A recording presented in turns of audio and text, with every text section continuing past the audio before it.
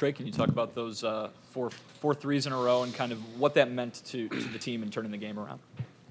Yeah, I gotta give a lot of credit to Alex. I mean, just you know, it's rare a lot of times when Brian or I get just clean looks that are just kind of catch and shoot, and Alex delivered a perfect pass, out of the post that kind of got me, just a clean look, and when you see the ball go in once. It just gives you a lot of confidence. But, Alex is a great passer out of the post, so I just got to give a lot of credit to him.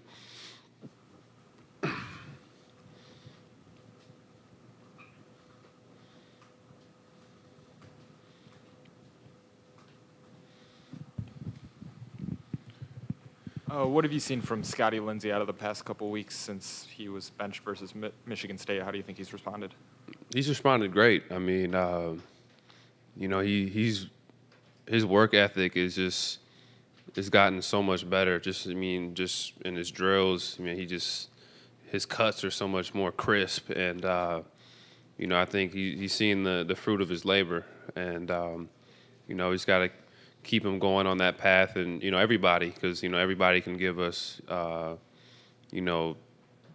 great offensive games on any given night because we got a good team. Your coach talked about staying relaxed even when your shot's not falling. He says it's kind of driven him crazy that you guys sometimes go into panic mode. But was that in your mind tonight, just kind of when you started off missing some shots, to stay relaxed? Yeah, I mean, it's hard. It's hard. You got to, kind of fight yourself mentally. But, you just try to stay engaged into the game plan and, make plays defensively. Know the scouting report, follow the scouting report, and then try not to worry about it. That's what we did tonight. And, some nights you might not get it going at all, but you can still make winning plays. And just so happened that tonight I was able to get it going a little bit at the end of the game. Tre, take us through what happened on that basket where you drove the length of the court. Did Lindsey block it, or what happened on that? Yeah, I think they're trying to dump it off to Morgan, and he got his hand in there, and the ball just kind of flew right into my hands. And, I just tried to, get it and just push it up the court as fast as I can. And, we actually did a drill where we worked on, getting the ball up, kind of crossing the ball over to get it up the court faster. And I think that drill was really helpful in that situation because it got us a good basket. So, got to give credit to Coach for that. What is different for you since that Michigan State game? I just knew that I had to bring more things to the table. I feel like at that time, in those stretch of games, I wasn't doing everything I was supposed to help my team. So I just had to come out, play with a lot more energy, and help the team out more.